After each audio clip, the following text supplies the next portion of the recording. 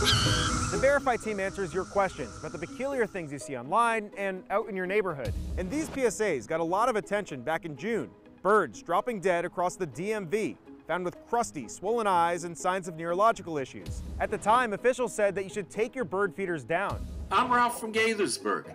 Is it safe to put up my bird feeders again? Great question, so let's verify. To get the answer, our researchers spoke with local wildlife officials in DC, Maryland, and Virginia. The district area being kind of the epicenter for what we're calling a bird mortality event. Like Dan Roush from DC's Department of Energy and Environment. If you see a sick or dead bird, you want to report it. And Megan Thomas from Virginia's Department of Wildlife Resources. I get hundreds of phone calls and emails on this subject every day. We also spoke with Bob Mulvihill at the National Aviary in Pittsburgh and got answers from Maryland's Department of Natural Resources. Our experts say that baby birds like starlings, blue jays, the common grackle, and robins are getting sick and dying, and scientists are still trying to figure out why. The birds just were having some equilibrium issues, or they were just kind of circling in place. Its head would be drooped, or it wouldn't be able to stand, or if it would hop a little bit and fall over. And that's kind of what we were seeing. As for those early warnings about removing bird feeders and cleaning out bird baths, our experts say it's basically about social distancing,